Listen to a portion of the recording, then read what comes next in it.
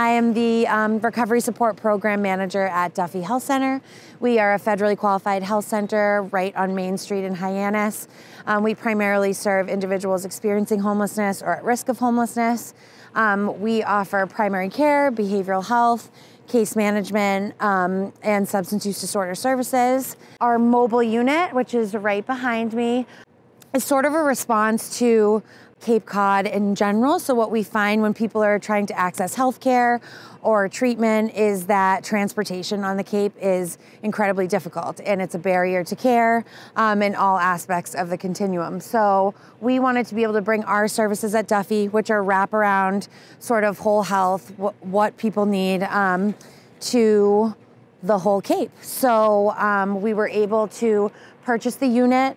On the unit, there is a recovery coach, so recovery support staff that can link folks to treatment services, community support, harm reduction supplies, so whether that be Narcan or getting folks over to AIDS Support Group of Cape Cod or any other local harm reduction site for safe use supplies, testing, really looking at that harm reduction approach.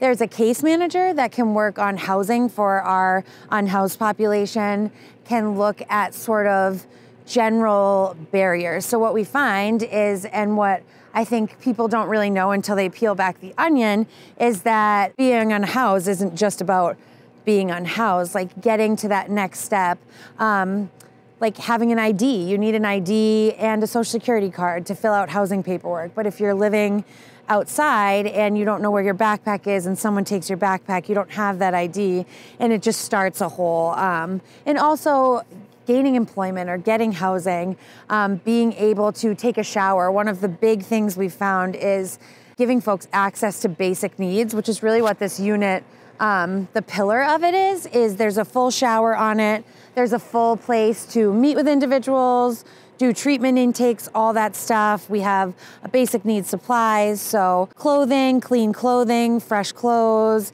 things like that. So if we're meeting individuals' basic needs, then we can look at those bigger concepts like housing, employment, like engaging in the community in an appropriate way, all those things.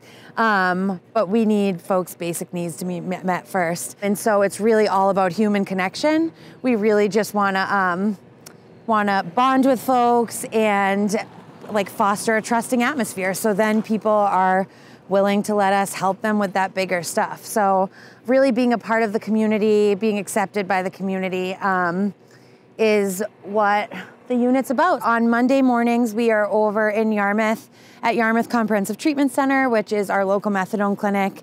It's a great place to meet people as they're getting their dose and maybe going to work and don't have a place to shower before work.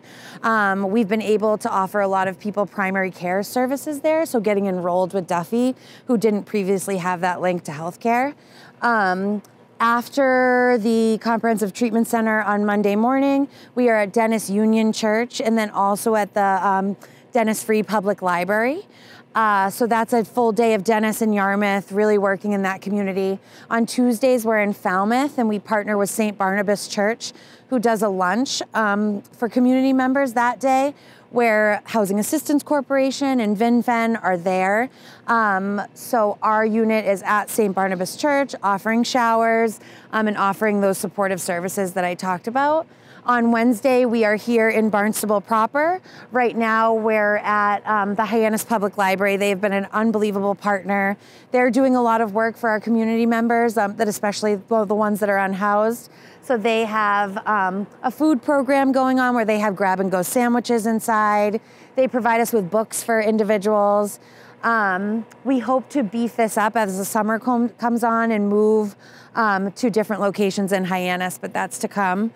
And then on Fridays, we do a full day in Mashpee. So we go to the Wendy's in Mashpee. They've been wonderful letting us be right in that front parking lot. We go to the Mashpee Public Library. And we also go to One Shared Spirit, which is a peer drop-in. They're also a harm reduction site. They offer Narcan and SSP services.